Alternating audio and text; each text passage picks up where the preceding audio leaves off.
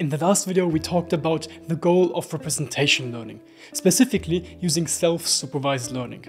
We then came up with the idea of contrastive learning, and we'll now have a look at one of the most important papers in self-supervised learning that successfully implements the idea but also has key weaknesses.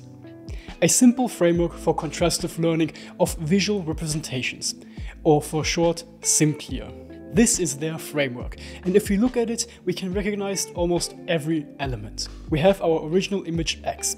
We now apply two different sets of random augmentations T and T prime to get the two different views, X tilde I and X tilde J. We now pass them through the same neural network to get our hidden representations and eventually maximize the agreement between the two embedding vectors. Maximizing the agreement here simply means we minimize our contrastive loss. In other words, we maximize the similarity between our positive samples and minimize the similarity between those positive samples and other negative examples. Previously, we simply talked about directly minimizing the Euclidean distance between the two representation vectors, but SimCLR uses the cosine similarity as their measurement of similarity.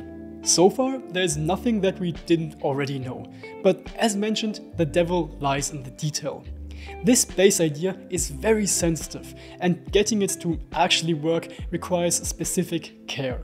You might have already asked yourself why there are two functions, f of x and g of x. F of x is the neural network that produces the hidden representations we want to use for our downstream task. However, applying our contrastive loss to those representations directly, simply empirically, doesn't return the best results. Instead, the authors introduce a second projection network that then returns the embeddings we actually apply our loss to. Additionally, this framework is very sensitive to the set of augmentations we apply and how large the batch size is during training. Why is the batch size so important? Well, because all the negative samples used in our contrastive loss, by design, come with our batch. If we look at the top 1 accuracy during training for different batch sizes, we can clearly see that larger batch sizes are crucial, which makes sense, right? The more negative samples we have, the better the model can assess where not to place the embeddings in representation space. Before you ask, simply using one sample from the batch as a positive example and the remaining samples as negative examples, simply by chance might lead to minimizing the similarity between two samples that in reality include the same object. And you can imagine that with fewer different objects or classes in the training dataset, the chance of having samples containing the same object is more likely. But okay. Up until now, we know we need an additional projection head and a very large batch size. And what about the sensitivity to augmentations? Well, since it's Google we're talking about here with virtually endless resources, they simply went ahead and did a full grid search over all combinations of two augmentations that can be applied.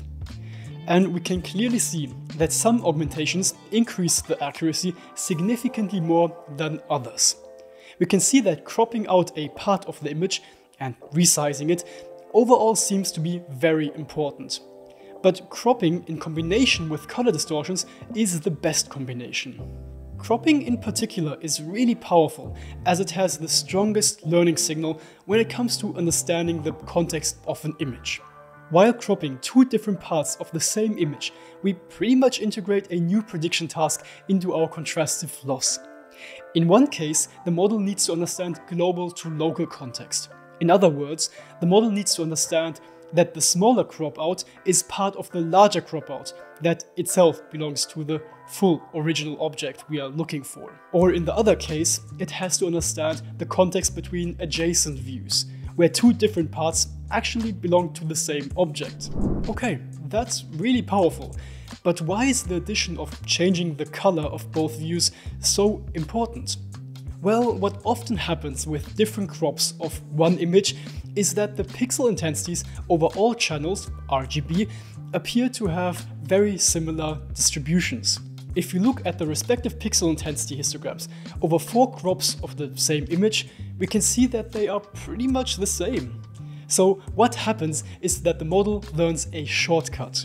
It pretty much learns to map those histograms as embeddings into representation space, instead of extracting the more important features that include complex shapes. If we now apply random color distortions to the crops or different views, we can see that the histograms are completely different. It's somewhat like forcing a child to learn to solve math problems without a calculator.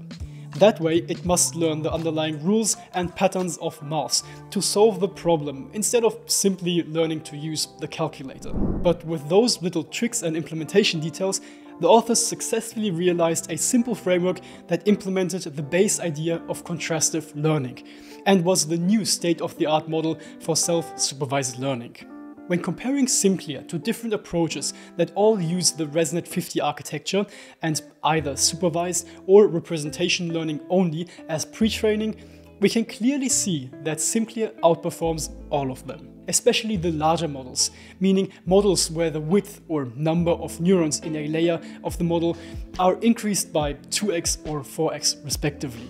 On this transfer learning task specifically, the advantage of using self-supervised pre-training instead of supervised starts to become evident. Not only does one have access to a lot more data, since we don't need any labels, but the learning signal is also stronger. I will elaborate on that a bit more in a future video. After pre-training all parameters of the model, meaning the new prediction head and the pre-trained feature extractor, the model is fine-tuned on 1% and 10% of the ImageNet dataset respectively. The supervised model is also fully trained, but only on that 1 and 10% of the data. All baseline models, the fully supervised trained model especially, perform worse than SimCLR. This also holds when comparing on linear evaluation benchmarks, meaning having fixed feature extractor weights and only fine-tuning the linear prediction head. Even when comparing between different architectures of different sizes, the 94 million parameter SimCLR model outperforms larger models. But it still does not reach the performance of a fully supervised trained model. Okay, that's all great, but this sensitivity to the specific augmentations used and the necessity of very large batch sizes are really not ideal. Especially the large batch size is a significant constraint, since there are clear memory limitations and training costs that build up. Please give it a try and start some computer vision training with a batch size of over 4,000. There have been different approaches that use extra memory banks that store the sets of negative examples to avoid reliance on large batch sizes. But do we just sample random examples, or can we implement more sophisticated selection strategies? There are, of course, many ideas.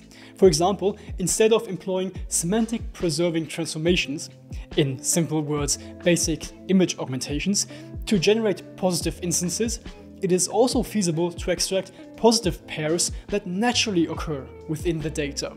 Sermanet et al., I'm sorry for butchering the name, introduced time contrastive learning, which utilizes video frames to establish an iconic triplet loss. In this approach, positive pairs are derived from neighboring frames, while negative pairs originate from distant frames. Nevertheless, there are quite a few questions and problems that arise with the dependence on negative samples. So, in short, negative examples are annoying. The question is, do we really need them? Let's return to our dual view pipeline and think of another idea how to avoid collapse. If you want to see this new idea, which by the way is completely weird and pure black magic, then you should watch the next video. This idea is actually the origin of all the newest state-of-the-art self-supervised models like Dino and the very new iJepper. So if the video is not up yet, don't forget to subscribe to not miss the upload.